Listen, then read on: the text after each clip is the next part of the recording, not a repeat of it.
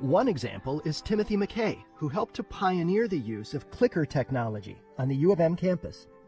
What are clickers and how are they used in your class? So clickers are a name for a set of technology that enables us to interact with every student in a class in real time.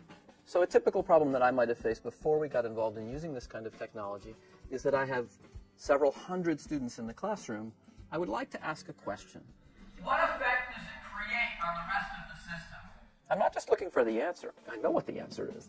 What I want is I want every student to think hard about the question.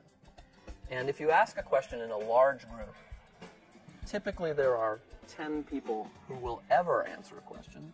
And after the first few days of class, every student in class knows who they are. And the other 190 students realize it's not really their job to answer the question. They just have to wait and hear what the answer is.